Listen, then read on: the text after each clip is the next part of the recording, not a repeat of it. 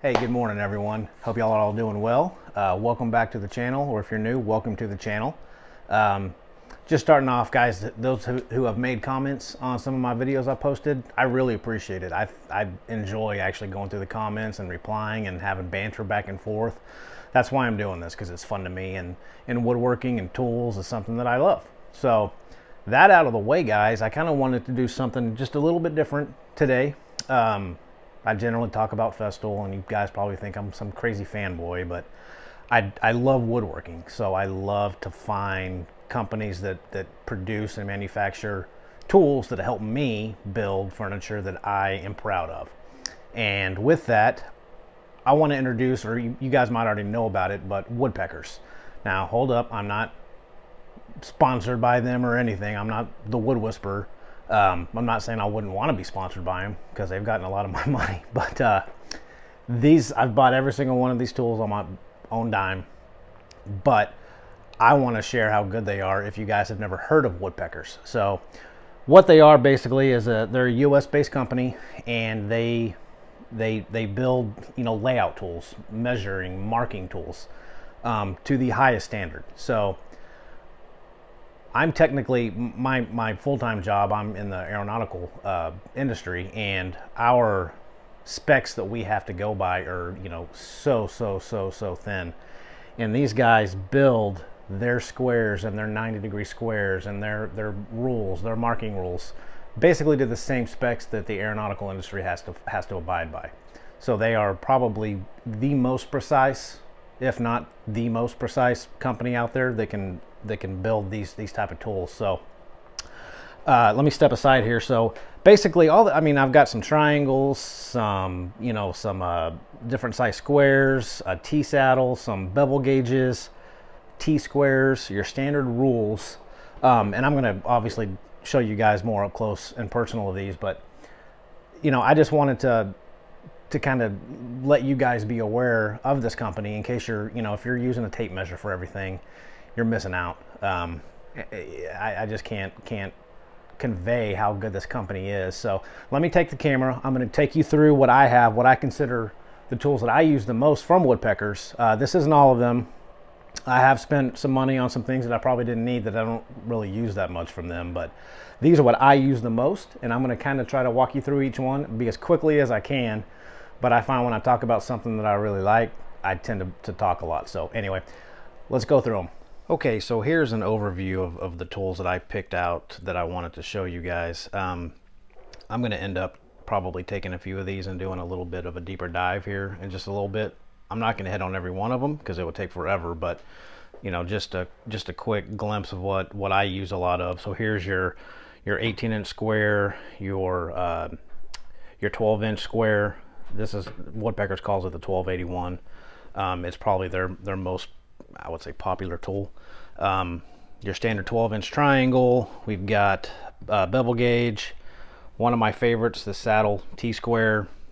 You got another, they call this a boat builder's gauge. Kind of try to do this with one hand here. It's essentially another bevel gauge, but it doesn't lock. It's just kind of, it's tight enough to where it stays where you put the angle at. I use this a lot for finding angles and miter corners and whatnot. But you got your combination square here, a little mini square. This was actually a free gift with another item that I purchased from them, and I use this all the time for saw blade setups, making sure everything's square to the table, 90-degree square. So I use that a lot. This is a little rule that they came up with that helps you find the center line, mainly of 3/4 inch stock. So that's pretty cool. I might go over that. The 641 square, I use probably this the most out of any of my squares. It's just a little 6-inch square. Then we've got our, let's see, 12-inch T-square. We've got our 24-inch T-square. Got the Delve square. This is a one-time tool from them. This thing's amazing. I use this all the time. I believe they call these the PAOLINI. It's a collaboration between a really popular woodworker and Woodpeckers. I'm probably brutalizing his name, but the PAOLINI pocket rule, I got 2 of them, one in stainless, one in their anodized aluminum. And then their rules. The rules are amazing. I've got a couple of different sizes here. So this is just a real quick overview of what I've got. So I'm going to sit down and I'm going to pull a couple out that I use the most of. And if you guys see anything here that I don't touch on in more depth, let me know in the comments, and I'll either reply back, or hell, we can even make another video and go more in detail over something if you see it that I don't touch on. So here we go, guys. All right, so to be honest, it was kind of hard to pick 5 tools to go over, but these are the 5 that I've chosen, probably the 5 that I actually use the most, and ones that I kind of wanted to go into a little bit deeper with you guys in case you're interested.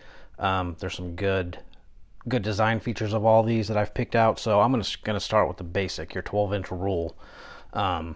So these are all built out of a single piece of billet aluminum, so these are extremely heavy duty, and the fit and finish on these, on every single one of these tools, is top notch. You're not going to have any kind of blemishes on these when you get them, if you order them. But so for all the rules, obviously these come in multiple sizes: 12-inch, 24-inch, 32-inch, 42-inch, and they do come in metric as well. This is standard imperial, but you've got your standard 12-inch scale here, and then if you flip it over, you've got your center scale. So you got your 0 in the center, so you can find your center however you see fit. And I don't know if you guys can tell, but the edges come down. So when you're marking on your board, it's easy to mark exactly where you want to put your mark. You don't get that parallax effect. So if you lay this on the board, you can get your pencil lead right here on the edge, right where you need to put your mark, so you're not guessing, with like a standard thicker rule. It's kind of hard to tell where that line is. So that's a really good feature of these rules. You also have your finger divot, so you can move it easier, it doesn't get stuck. And you can buy accessories for these rules, and I have one of these I have on right here. This is called the Woodpeckers hook stop. So what this does is it allows you to put it right up against the edge of your workpiece like this, and that you're registering perfectly the end of the board. So that's exactly, if you're trying to measure 2 inches, that is exactly 2 inches from the edge. A lot of times if you're trying to measure it like this, you kind of got to put your finger here and make sure that this rule is right up against the edge, and there could be some difference. So this hook stop eliminates that. This is an accessory. There is another accessory that you can get that works on all rules, and this is called the rule stop. So what you have to do here is you simply just put it over the rule like this, and you can tighten this thing down to wherever you want to mark. So it effectively turns the rule into a marking gauge. So you can put it on the edge of your piece here. Let's take, for example, if you want to measure 2 inches from the board, you put your stop at 2 inches, and you can put your line here and go all the way down. It's just real handy to have this thing too. So I have both. I use both. Can't go wrong. These are great. Next one is probably my most used one out of all of the Woodpeckers, and this is the saddle T-square. So basically what this helps you do is mark the end of the board, mark the edge of the board. So if you've got a line, let's say right there, and you need to wrap this line around, you just line up that rule right there on the line, and it's got the saddle.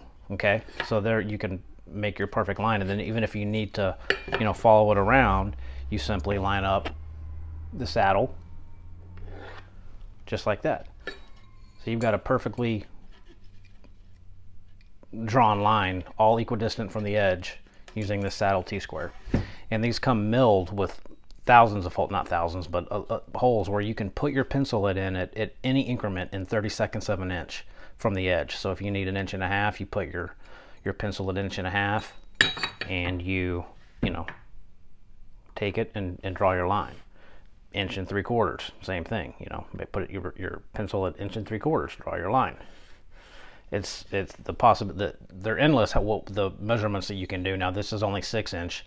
They make them in 12-inch and they make them in 3-inch. I just went for the middle of the road here, but and again, this has the same contoured edges that come down, so you can get your pencil lead right on the mark, so you're not ever going to be guessing.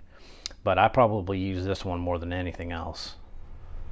And let's see, and then you have your T-square. This is the smaller one. This is the 12-inch T-square. I have a 24-inch T-square, but you know, my opinion, every shop needs a good T-square, and I use these all the time for laying out my line when I'm using my track saw, when I'm cutting down sheet goods. So you know, I'll put the T on the edge of the board, and I'll mark, you know, say if I want to do 8 inches, I find the 8-inch hole, and I get my lead, and I just run if my lead worked.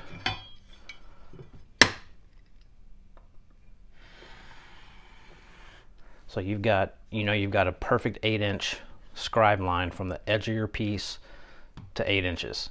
And obviously, you know, again, these have all the holes milled out in the center for measurements up through 32 of an inch, up to 12 inches on this particular one. Again, they make these in 24 inches as well.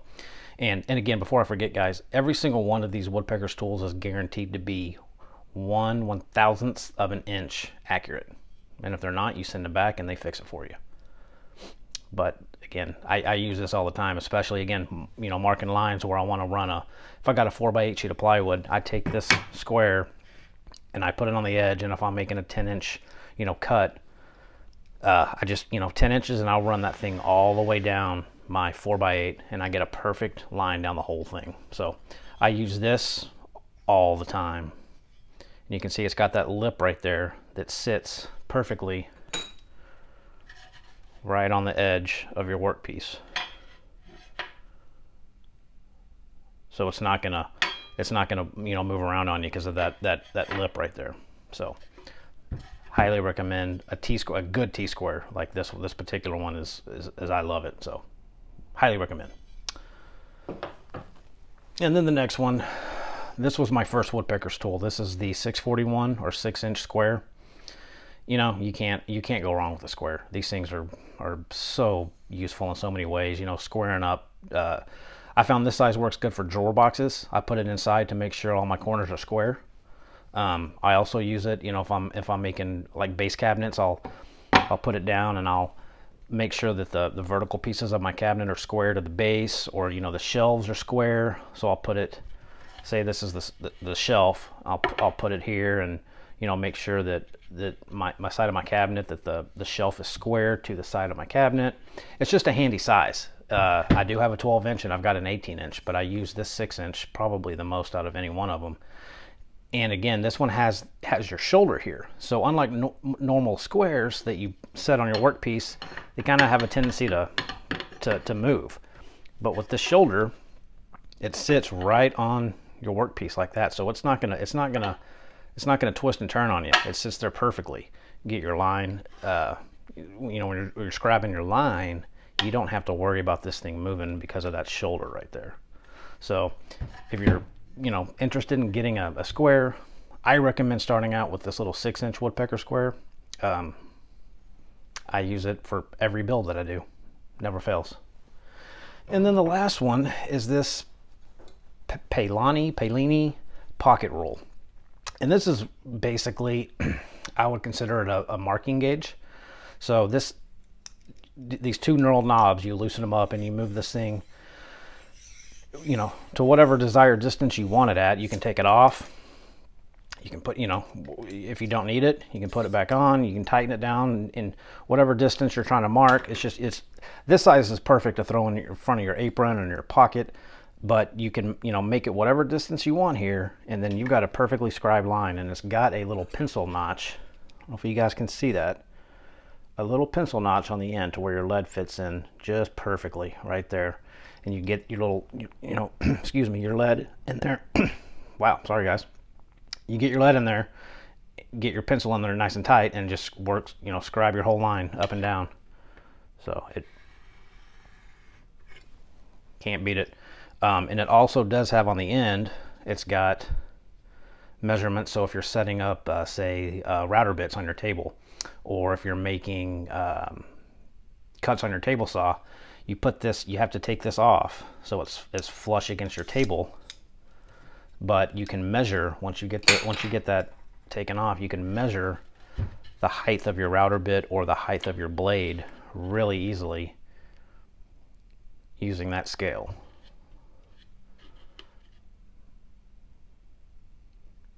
Trying to get it in focus for you guys there. So this one, you know, anytime I'm out here building something, this is always in my pocket, honestly. I use this along with the T-square probably more than any other thing. But these are fantastic. The newer models are actually a stainless steel blade, not this anodized aluminum. You can still get this aluminum, but the newer model is stainless steel, a little bit thinner.